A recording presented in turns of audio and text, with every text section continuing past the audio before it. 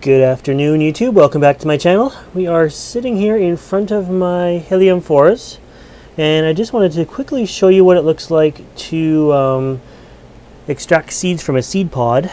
We have one that is ripe right here, so I'm going to move the camera a little. Now you can tell this is ripe, A, because it's swollen, so it's full of seeds. B, it's just starting to turn yellow, and I can see a little crack in there where it has just split. So these will be coming out in the next day or so if I do not get to them. So it's a perfect time as soon as you see that crack in there. So what I'm going to do is I'm going to remove the whole pod itself. It'll pop right off very easily.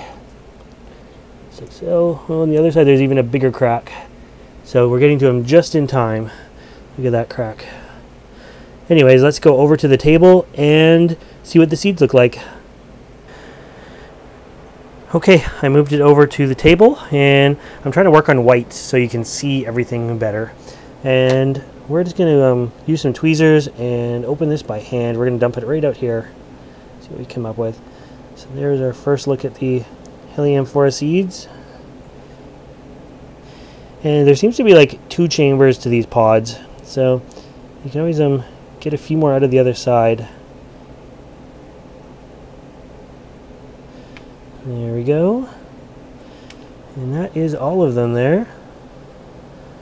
So not bad. Looks like about an average amount. Nothing too many, but I've had as little as 3 or 4 in there, and I've had probably a little bit more than that in pods before. But that's sort of what they look like.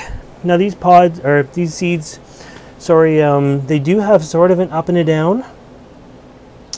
Now let's see what's a good example. This one here.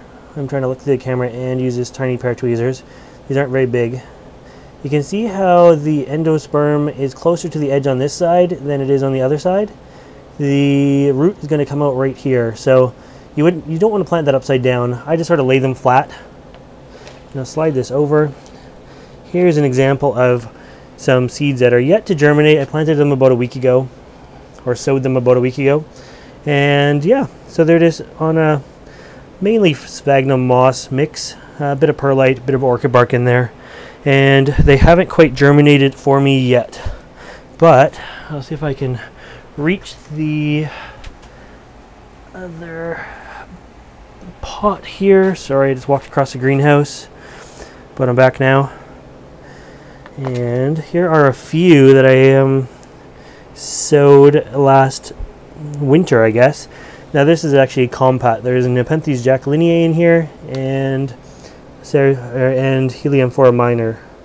So that is what a germinated HELIAMPHORA looks like with its first picture. And there's a couple that don't have their first pictures yet, but I don't have many. I have 1, 2, 3, 4, 5, maybe 6 of them. I didn't get a whole lot of seeds from them. But anyways, that's just a quick video on removing HELIAMPHORA seed pods from the plant. I showed you what the seed pods actually look like, what the seeds look like, and just a quick general way to sow them, and then what they look like after they sprout. So I hope you like this video, and if you want to see more videos like this, make sure you subscribe to my channel. And as always, thanks for watching.